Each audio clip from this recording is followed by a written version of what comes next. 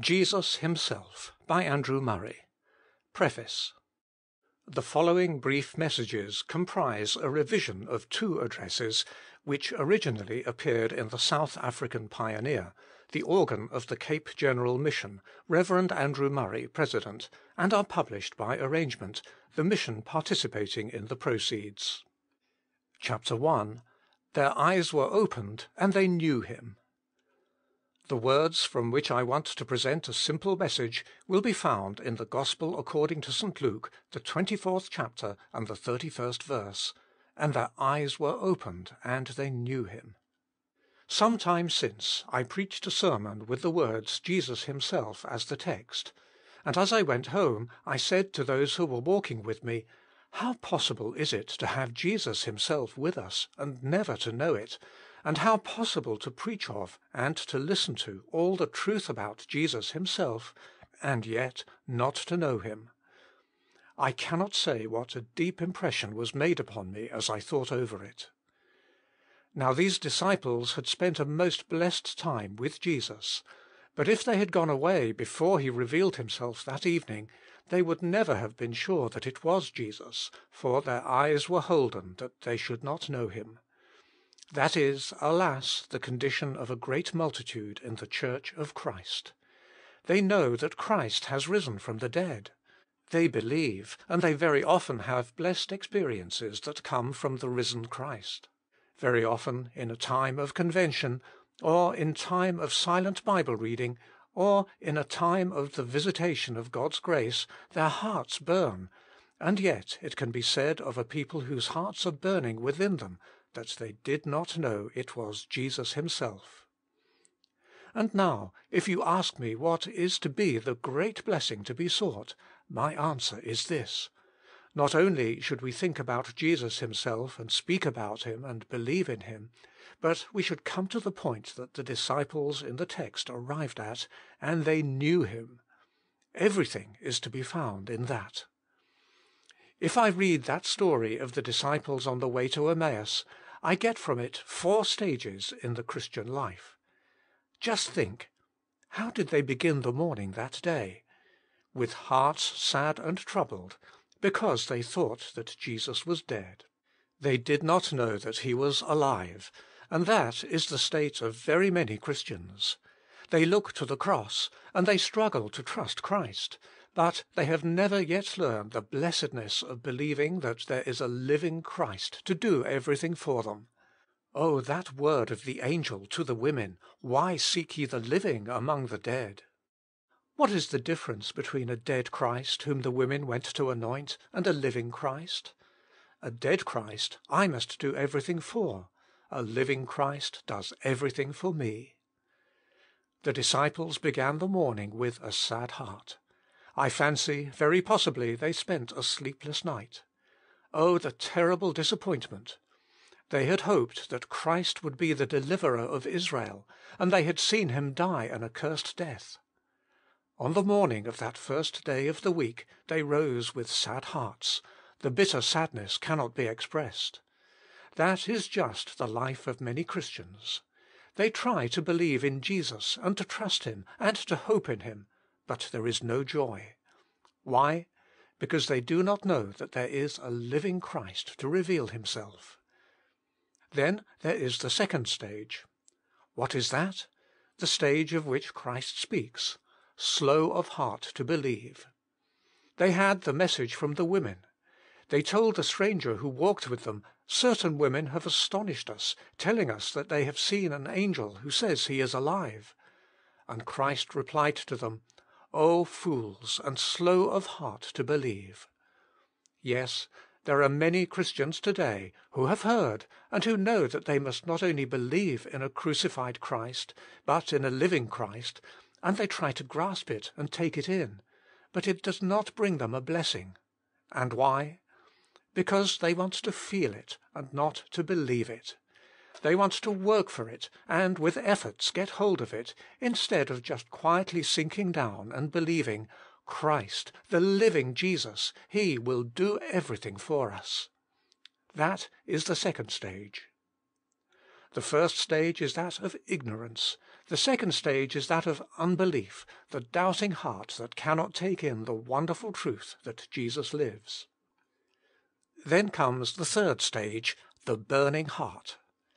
Jesus came to the 2 disciples, and after he had reproved them and said, "O fools and slow of heart to believe," he began to open the Scriptures to them and to tell them of all the wonderful things the prophets had taught. Then their eyes were opened, and they began to understand the Scriptures. They saw that it was true that it was prophesied that Christ must rise.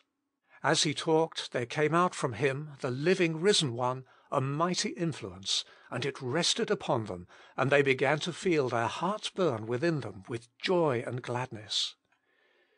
You still say, perhaps, that is the stage we want to come to.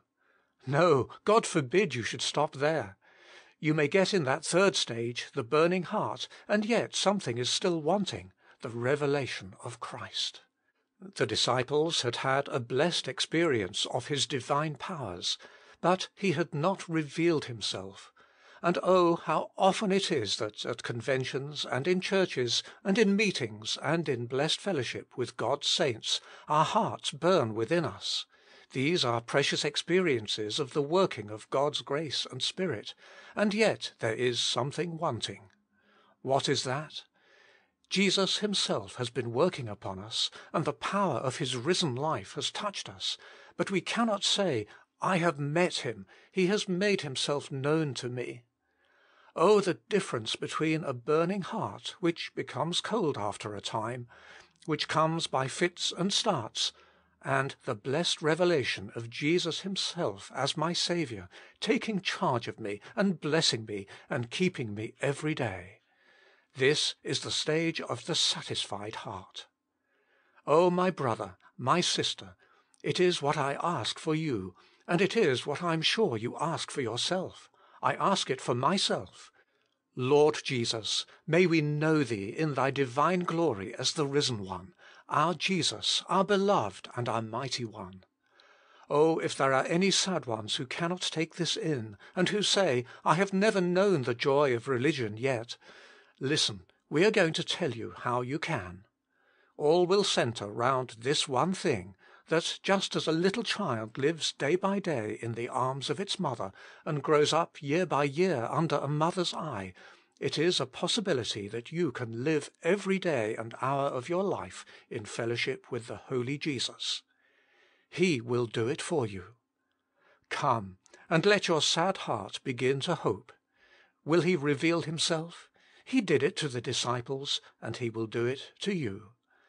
Perhaps there are some who have got beyond the sad heart, and who yet feel, "I have not got what I want."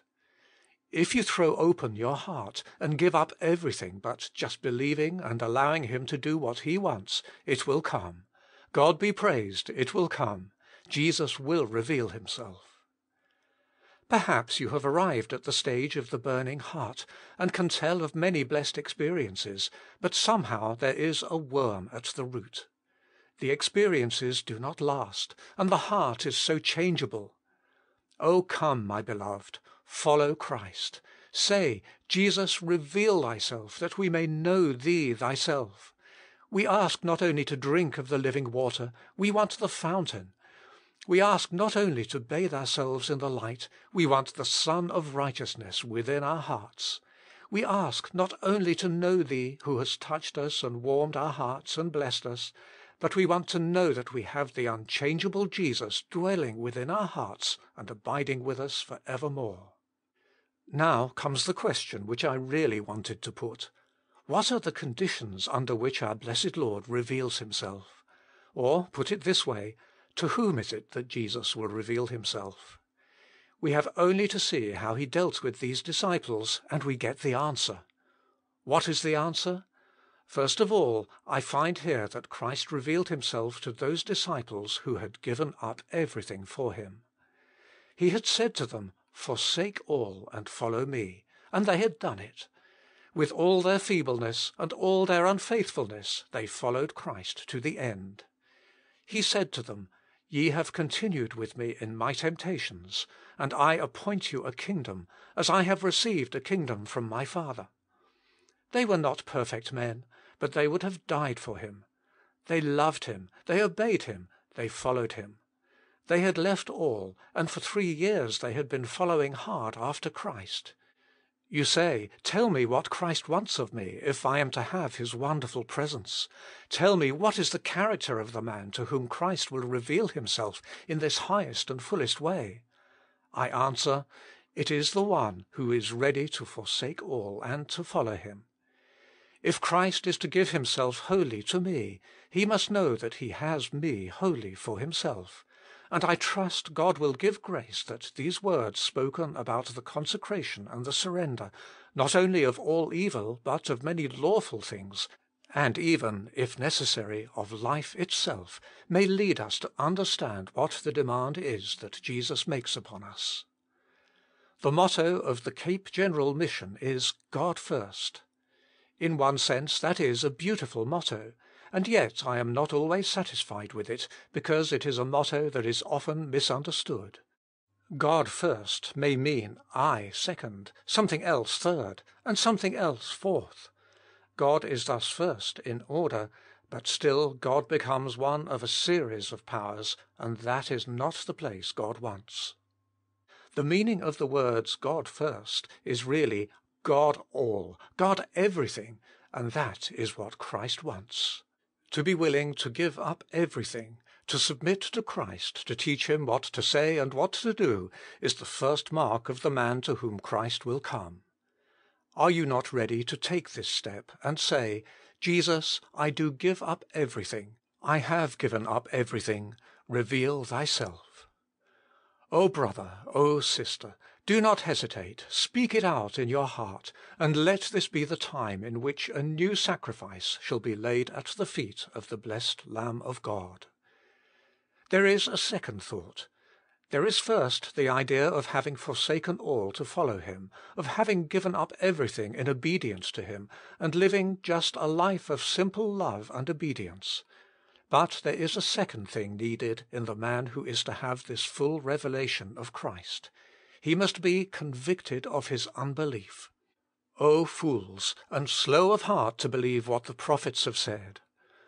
O brother, sister, if we could have a sight of the amount of unbelief in the hearts of God's children, barring the door and closing the heart against Christ, how we should stand astonished and ashamed. Where there is not unbelief, but where there is faith, Christ cannot help coming in. He cannot help coming in where there is a living faith, a full faith. The heart is opened, the heart is prepared, and as naturally as water runs into a hollow place, so naturally Christ must come into a heart that is full of faith. What is the hindrance with some earnest souls who say, "I have given myself up to the Lord Jesus. I have done it often, and by His grace I am doing it every day, and God knows how earnestly and really I am doing it, and I have the sanction of God upon it. I know God has blessed me." They have not been convicted of their unbelief. O fools and slow of heart to believe! Do you know what Christ said about a man calling his brother a fool? Yet here the loving Son of God could find no other word to speak to his beloved disciples, O fools, and slow of heart to believe. You want the Lord Jesus to give you this full revelation of Himself? Are you willing to acknowledge that you are a fool for never having believed in Him? Lord Jesus, it is my own fault. There Thou art, longing to have possession of me. There Thou hast been, with Thy faithful promises, waiting to reveal Thyself. Did you ever hear of a man loving another and not longing to reveal himself? Christ longs to reveal Himself, but He cannot on account of our unbelief. May God convict us of our unbelief, that we may get utterly ashamed and broken down and cry, "Oh my God, what is this heart of unbelief, actually throwing a barrier across the door that Christ cannot step in, blinding my eyes that I cannot see Jesus, though He is so near? Here He has been for 10 or 20 years, from time to time giving me the burning heart, enjoying the experience of a little of His love and grace, and yet I have not had the revelation of Him taking possession of my heart and dwelling with me in unbroken continuity. Oh, may God convict us of unbelief. Do let us believe, because all things are possible to him that believes. That is God's word, and this blessing, receiving the revelation of Jesus, can come only to those who learn to believe and to trust Him. There is another mark of those to whom this special revelation of Christ will come, and that is, they do not rest until they obtain it. You know the story. Their hearts were burning as they drew nigh to the place they were going to, and Christ made as if He were going farther. He put them to the test, and if they had allowed Him quietly to go on, if they had been content with the experience of the burning heart, they would have lost something infinitely better. But they were not content with it. They were not content to go home to the disciples that night and say, "Oh, what a blessed afternoon we have had! What wonderful teaching we have had!" No, the burning heart and the blessed experience just made them say, "Lord, abide with us." And they compelled Him to come in. They constrained Him to come in. It always reminds me of the story of Jacob, "I will not let thee go except thou bless me." That is the spirit that prepares us for the revelation of Jesus. Oh, my dear friend, has this been the spirit in which we have looked upon the wonderful blessing that we have sometimes heard of? Oh, my Lord Jesus, though I do not understand it, though I cannot grasp it, though my struggles avail nothing, I am not going to let thee go.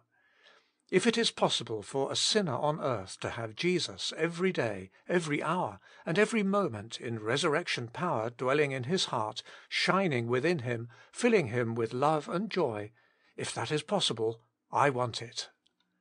Is that your language? Oh, come then and say, "Lord Jesus, I cannot let thee go except thou bless me." The question is asked so often, what is the cause of the feeble life of so many Christians? What is really the matter? What is actually the want? How little the Church responds to Christ's call. How little the Church is what Christ would have her to be. What is the cause of all the trouble? Various answers may be given, but there is one answer which includes all the other answers, and that is, each believer wants the personal, full revelation of a personal Christ as an indwelling Lord, as a satisfying portion. When the Lord Jesus was here upon earth, what was it that distinguished His disciples from other people? He took them away from their fishnets and from their homes, and He gathered them about Himself, and they knew Jesus. He was their Master, and guarded them, and they followed Him. And what is to make a difference between Christ's disciples, not those who are just hoping to get to heaven, but Christ's wholehearted disciples? What is to make a difference between them and other people?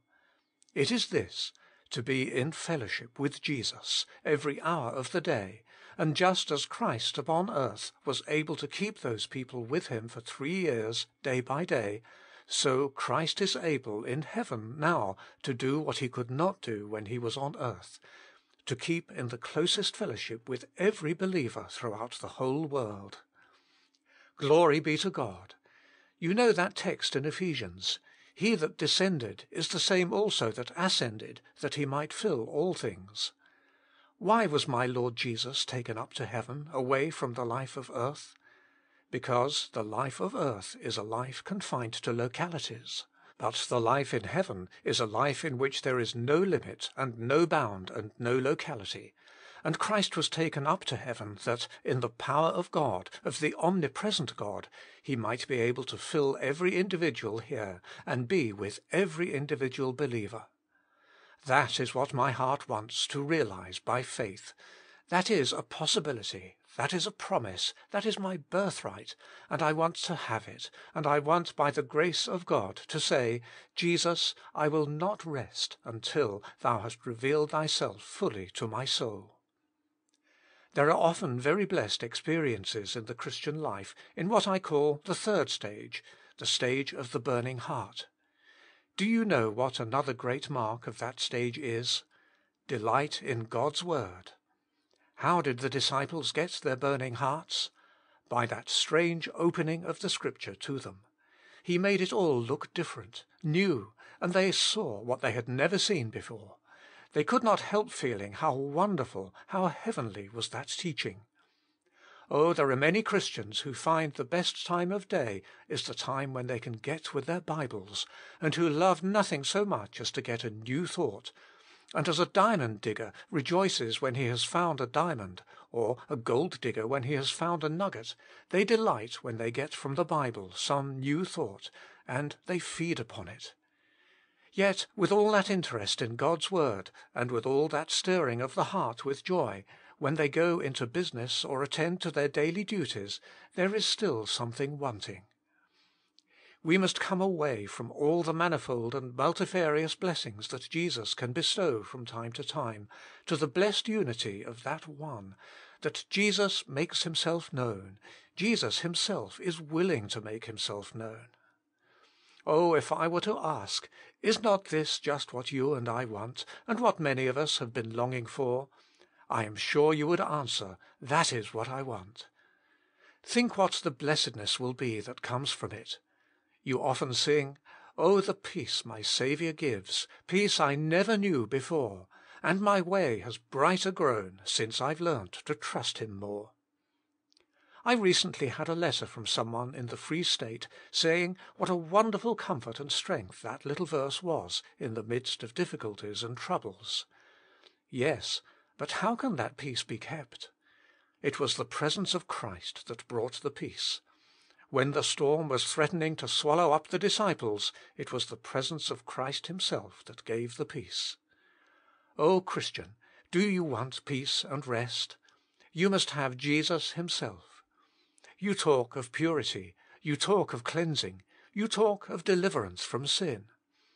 Praise God, here is the deliverance and the cleansing when the living Jesus comes and gives power. Then we have this resurrection of Christ, this heavenly Christ upon the throne, making Himself known to us. Surely that will be the secret of purity and the secret of strength. Where does the strength of so many come from? From the joy of a personal friendship with Jesus.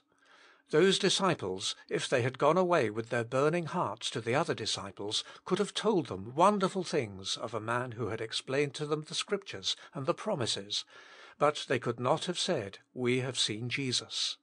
They might have said, "Jesus is alive, we are sure of that," but that would not have satisfied the others. But now they could go and say, "We have seen Himself. He has revealed Himself to us." We are all glad to work for Christ, but there is a complaint throughout the Church of Christ, from the ministers in the pulpit down to the feeblest worker, of lack of joy and lack of blessedness.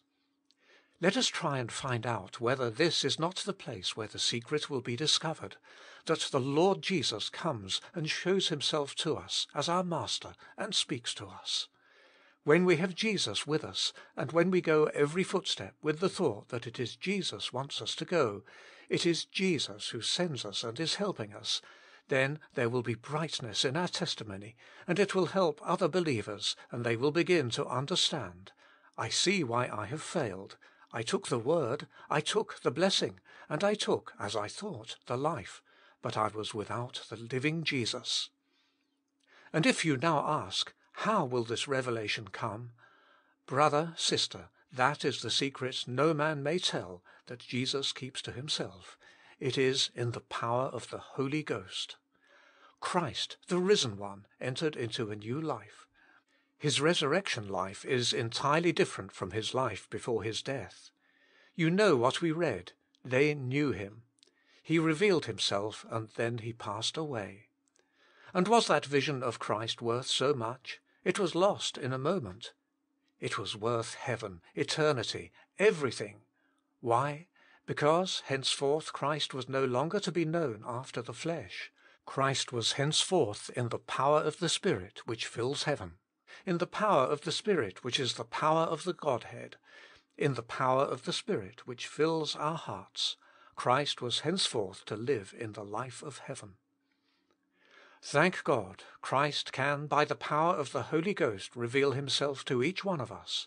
But, O brother, it is a secret thing between Christ and yourself. Take this assurance: their eyes were opened and they knew him, and believe that it is written for you. You say, I have known the other 3 stages, the stage of the sad heart, mourning that I knew no living Christ. I have known the stage of the slow heart to believe, when I struggled with my unbelief. And I know the stage of the burning heart, where there are great times of joy and blessedness. You say that? Oh, come then and know the 4th stage, of the satisfied heart, of the heart made glad for eternity, of the heart that cannot keep its joy in, but goes away back to Jerusalem and says, it is true, Jesus has revealed himself, I know it, I feel it. Oh brother, oh sister, how will this revelation come? Jesus will tell you. Just come to the Lord Jesus and breathe up before him a simple childlike prayer, and I, his servant, will come and take you by the hand and say, Come now, my work is done. I have pointed to the Lamb of God, to the risen one. My work is done. Let us enter into the holy presence, and begin, if you have never yet sought it before, begin to plead, O Saviour, that I might have this blessedness every moment present with me, Jesus himself, my portion for ever. End of chapter 1.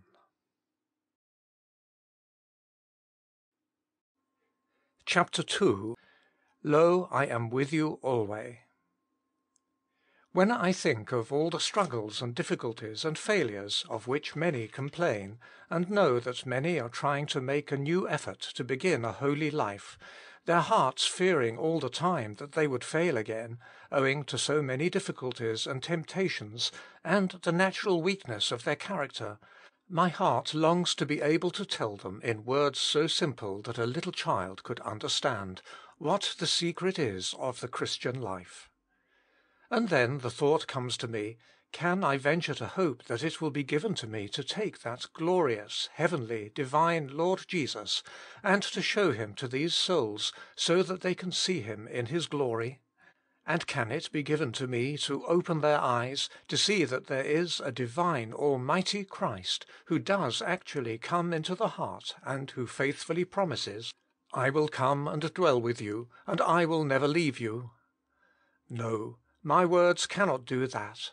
But then I thought, my Lord Jesus can use me as a simple servant to take such feeble ones by the hand and encourage and help them, to say, Oh, come, come, come into the presence of Jesus and wait on him, and he will reveal himself to thee.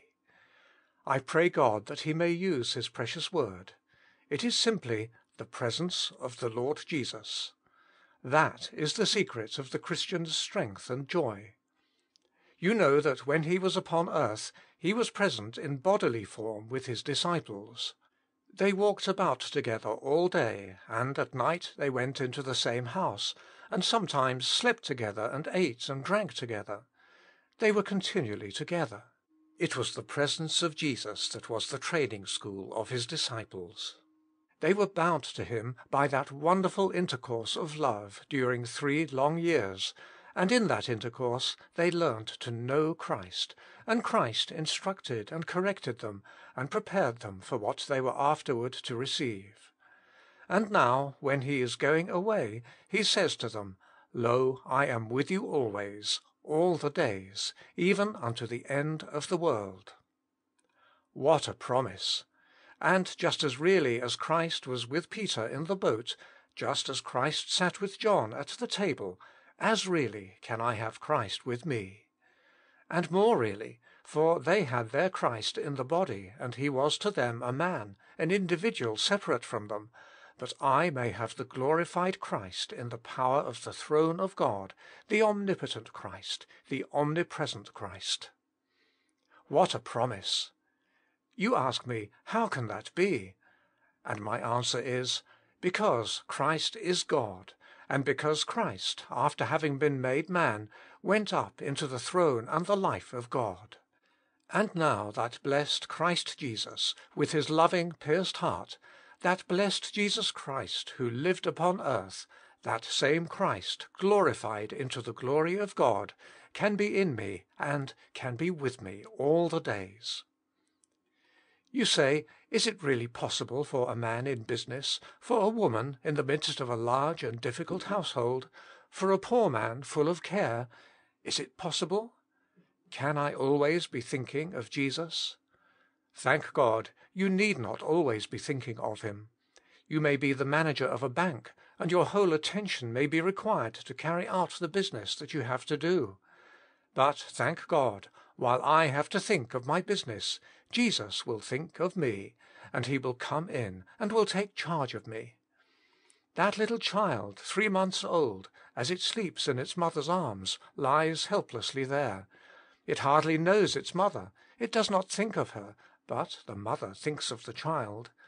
And this is the blessed mystery of love, that Jesus, the God-man, waits to come into me in the greatness of his love, and as he gets possession of my heart, he embraces me in those divine arms and tells me, "My child, I, the faithful one, I, the mighty one, will abide with thee, will watch over thee, and keep thee all the days."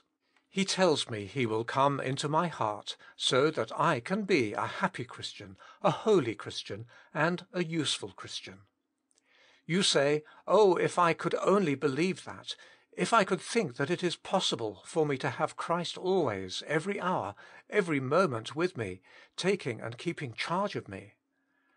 My brother, my sister, it is just literally this that is my message to you. When Jesus said to his disciples, "Lo, I am with you always," he meant it in the fullness of the divine omnipresence, in the fullness of the divine love, and he longs tonight to reveal himself to you and to me as we have never seen him before. And now, just think a moment what a blessed life that must be, the presence of Jesus always abiding. Is not that the secret of peace and happiness?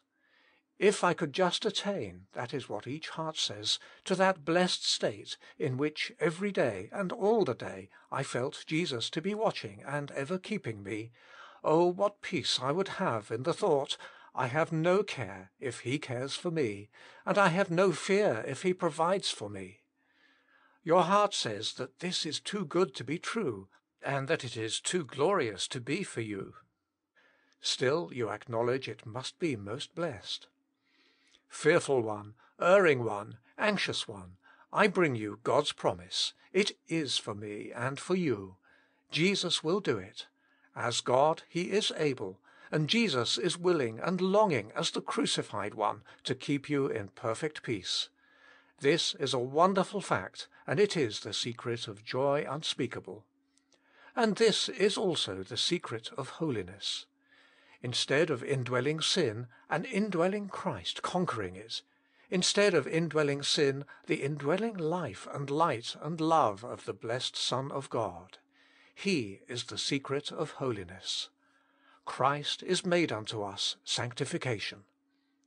Remember that it is Christ himself who is made unto us sanctification. Christ coming into me, taking charge of my whole being, my nature and my thoughts and my affections and my will, ruling all things. It is this that will make me holy. We talk about holiness, but do you know what holiness is? You have as much holiness as you have of Christ, for it is written, "Both he that sanctifieth and they who are sanctified are all of one," and Christ sanctifies by bringing God's life into me. We read in Judges, "The Spirit of the Lord clothed Gideon." But you know that there is in the New Testament an equally wonderful text where we read, "Put on the Lord Jesus Christ," that is, clothe yourself with Christ Jesus. And what does that mean? It does not only mean by imputation of righteousness outside of me, but to clothe myself with the living character of the living Christ, with the living love of the living Christ. Put on the Lord Jesus. Oh, what a work! I cannot do it unless I believe and understand that he whom I have to put on is as a garment covering my whole being. I have to put on a living Christ who has said, "Lo, I am with you all the days." Just draw the folds closer around you, of that robe of light with which Christ would array you. Just come and acknowledge that Christ is with you, on you, in you. Oh, put Him on.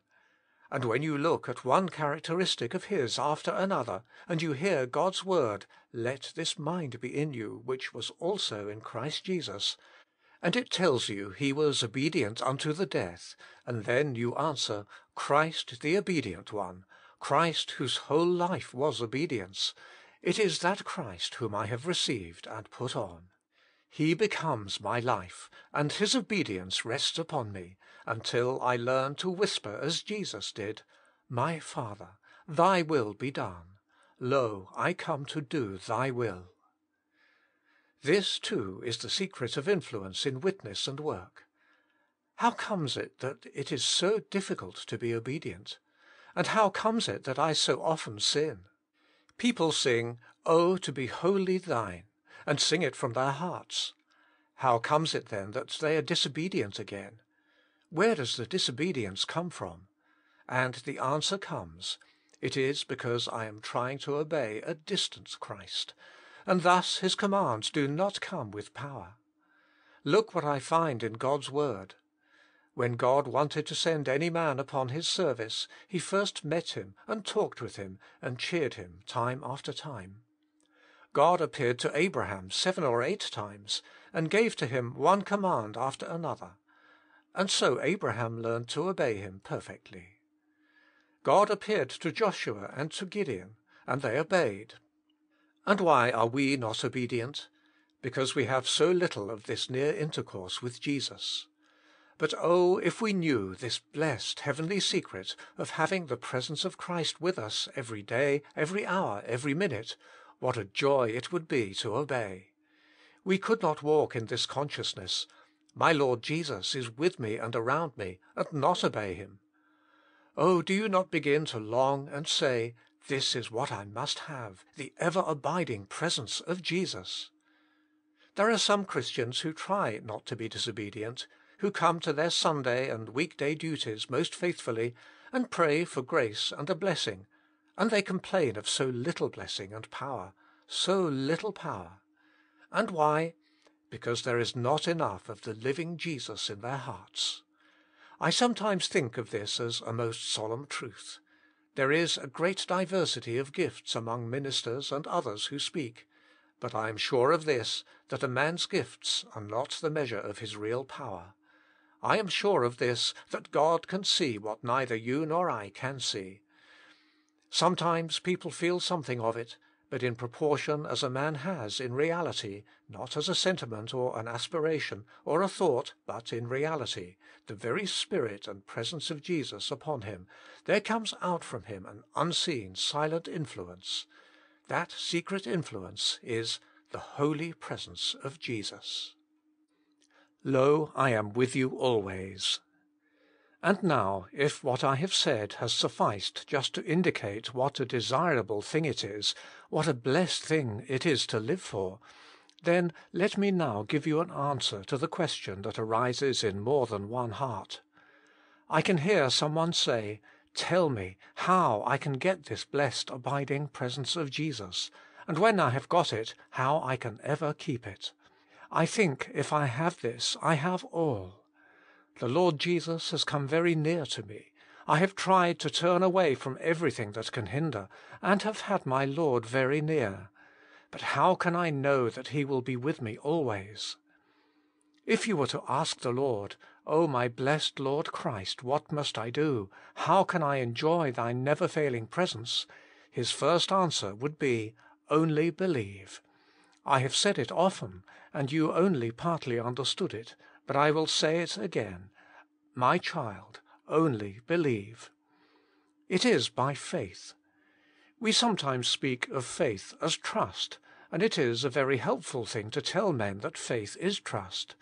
But when people say, as they sometimes do, that it is nothing else but trust, that is not the case. It is a far wider word than trust. It is by faith that I learn to know the invisible one, the invisible God, and that I see Him. Faith is my spiritual eyesight for the unseen and heavenly. You often try hard to trust God, and you fail. Why? Because you have not taken time first to see God. How can you trust God fully until you have met Him and known Him? You ask, where ought I to begin? You ought to begin with first believing, with presenting yourself before this God in the attitude of silent worship, and asking Him to let a sense of His greatness and His presence come upon you. You must ask Him to let your heart be covered over with His holy presence. You must seek to realize in your heart the presence of an almighty and all-loving God, an unspeakably loving God. Take time to worship Him as the omnipotent God, to feel that the very power that created the world, the very power that raised Jesus from the dead, is at this moment working in your heart. We do not experience it because we do not believe. We must take time to believe. Jesus says, "O my child, shut your eyes to the world, and shut out of your heart all these thoughts about religion, and begin to believe in God Himself."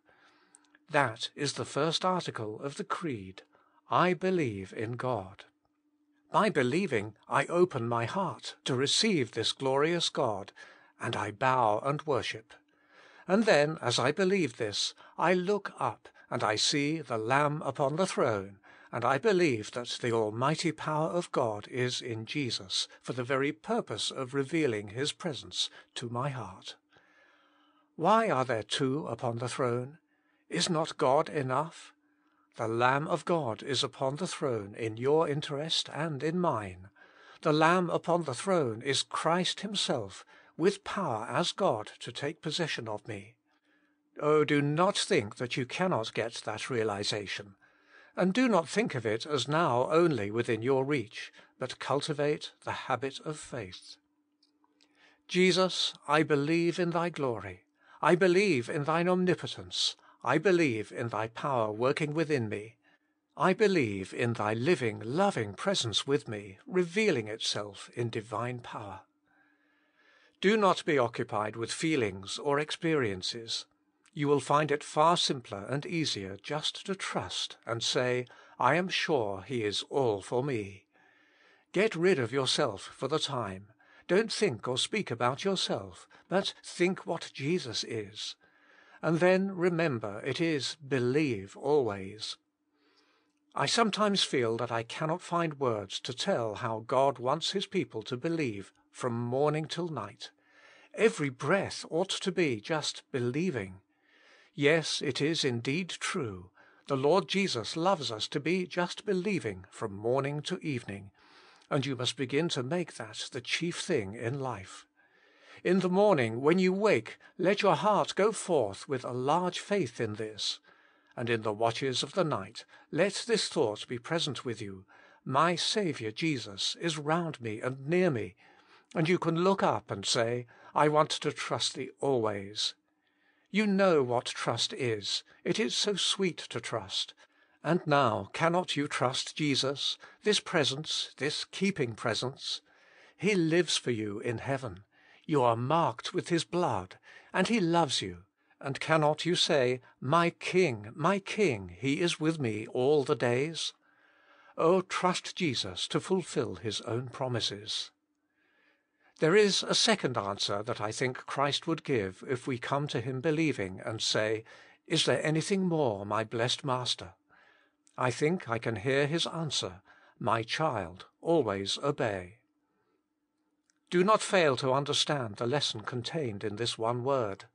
You must distinctly and definitely take that word, obey, and obedience, and learn to say for yourselves, now I have to obey, and by the grace of God I'm going to obey in everything. At our recent exhibition at the Cape, Mr. Rhodes, our Prime Minister, went to the gate thinking he had got the fee in his pocket. When he got to the gate, however, he found he had not enough money, and said to the doorkeeper, I am Mr. Rhodes, let me in, and I will take care that you do not suffer. But the man said, "I cannot help that, sir, I have my orders," and he refused to let Mr. Rhodes in. He had to borrow from a friend and pay before he could pass the gate. At a dinner afterward Mr. Rhodes spoke about it, and said it was a real joy to see a man stick to his order like that. That is it. The man had his orders, and that was enough to him, and whoever came to the gate had to pay his fee before he could enter. God's children ought to be like soldiers, and be ready to say, "I must obey." Oh, to have that thought in our hearts, "Jesus, I love to obey Thee." There must be personal intercourse with the Saviour, and then comes the joy of personal service and allegiance. Are you ready to obey in all feebleness and weakness and fear? Can you say, "Yes, Lord Jesus, I will obey"? If so, then give yourself up absolutely. Then your feeling will be, "I'm not going to speak one word if I think that Jesus would not like to hear it. I am not going to have an opinion of my own, but my whole life is to be covered with the purity of His obedience to the Father and His self-sacrificing love to me. I want Christ to have my whole life, my whole heart, my whole character. I want to be like Christ and to obey." Give yourself up to this loving obedience. The third thought is this: if I say, "My Master, blessed Saviour, tell me all, I will believe, I do obey, and I will obey. Is there anything more I need to secure the enjoyment of Thine abiding presence?" And I catch this answer: "My child, close intercourse with me every day." Ah, there is the fault of many who try to obey and try to believe. They do it in their own strength, and they do not know that if the Lord Jesus is to reign in their hearts, they must have close communion with Him every day. You cannot do all He desires, but Jesus will do it for you. There are many Christians who fail here, and on that account do not understand what it is to have fellowship with Jesus. Do let me try and impress this upon you. God has given you a loving, living Saviour, and how can He bless you if you do not meet Him? The joy of friendship is found in intercourse, and Jesus asks for this every day, that He may have time to influence me, to tell me of Himself, to teach me, to breathe His Spirit unto me, to give me new life and joy and strength. And remember, intercourse with Jesus does not mean half an hour or an hour in your closet. A man may study his Bible or his commentary carefully. He may look up all the parallel passages in the chapter. When he comes out of his closet, he may be able to tell you all about it, and yet he has never met Jesus that morning at all. You have prayed for 5 or 10 minutes, and you have never met Jesus. And so we must remember that though the Bible is most precious, and the reading of it most blessed and needful, yet prayer and Bible reading are not fellowship with Jesus. What we need every morning is to meet Jesus, and to say, "Lord, here is the day again, and I am just as weak in myself as ever I was. Do Thou come and feed me this morning with Thyself, and speak to my soul." Oh, friends, it is not your faith that will keep you standing, but it is a living Jesus, met every day in fellowship and worship and love. Wait in His presence, however cold and faithless you feel. Wait before Him and say, "Lord, helpless as I am, I believe and rest in the blessed assurance that what Thou hast promised, Thou wilt do for me." I asked my Master once again, "Lord Jesus, is that all?" And His answer is, "No, my child, I have one thing more. And what is that?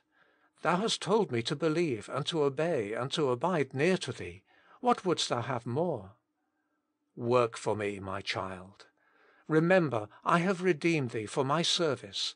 I have redeemed thee to have a witness to go out into the world confessing me before men. Oh, do not hide your treasure, or think that if Jesus is with you, you can hide it. One of 2 things will happen. Either you must give all up, or it must come out. You have perhaps heard of the little girl who, after one of Mr. Moody's meetings, was found to be singing some of the hymns we all know. The child's parents were in a good position in society, and while singing those hymns in the drawing room, her mother forbade her. One day she was singing the hymn, "Oh, I'm so glad that Jesus loves me," when her mother said, "My child, how is it that you sing this when I have forbidden it?" She replied, "Oh, mother, I cannot help it. It comes out of itself." If Jesus Christ be in the heart, He must come out. Remember, it is not only our duty to confess Him. It is that, but it is something more. If you do not do it, it is just an indication that you have not given yourself up to Jesus, your character, your reputation, your all. You are holding back from Him. You must confess Jesus in the world, in your home, and, in fact, everywhere. You know the Lord's command, "Go ye into all the world and preach the gospel to every creature," and "Lo, I am with you," meaning, anyone may work for me, and I will be with him. It is true of the minister, the missionary, and every believer who works for Jesus. The presence of Jesus is intimately connected with work for Him. You say, "I have never thought of that before. I have my Sunday work, but during the week I am not doing work for Him." You cannot have the presence of Jesus and let this continue to be the case. I do not believe you could have the presence of Jesus all the week and yet do nothing for Him. Therefore, my advice is, work for Him who is worthy. His blessing and His presence will be found in the work. It is a blessed privilege to work for Christ in this perishing world. Oh, why is it that our hearts often feel so cold and closed up, and so many of us say, "I do not feel called to Christ's work"? Be willing to yield yourself for the Lord's service, and He will reveal Himself to you.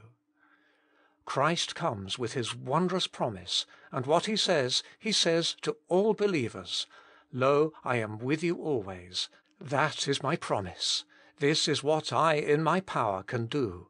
This is what I faithfully engage to perform. Will you have it? I give myself to thee, O soul." To each of those who have come to Him, Christ says, "I give myself to thee, to be absolutely and wholly thine, every hour of every day, to be with thee and in thee every moment, to bless thee and sustain thee, and to give thee each moment the consciousness of my presence. I will be wholly, wholly, wholly thine." And now, what is the other side?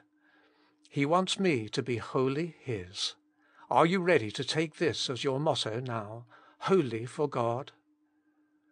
O God, breathe Thou Thy presence in my heart, that Thou mayest shine forth from my life.